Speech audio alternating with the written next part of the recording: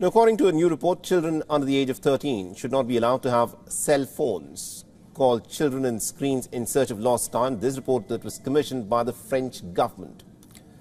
Now, according to this report, children under the age of 13 should be banned from accessing social media platforms such as TikTok, Instagram and Snapchat until they turn 18. Meanwhile, kids who fall between the ages of 15 and 18 need to have limited social media access. When it comes to toddlers, that is kids below 3, they should not be exposed to any kind of screens. This includes both smartphones and televisions. It's also been advised that kids above 6 years of age can allow their children to use smartphones, but in a moderate and in a controlled manner.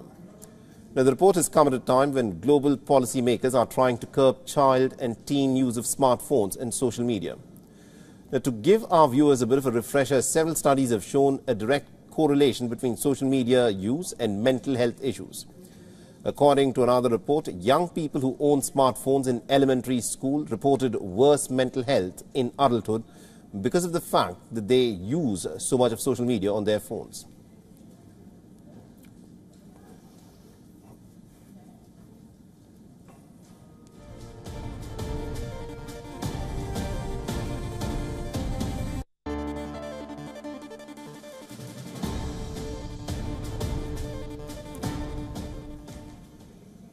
For all the latest news, download the WION app and subscribe to our YouTube channel.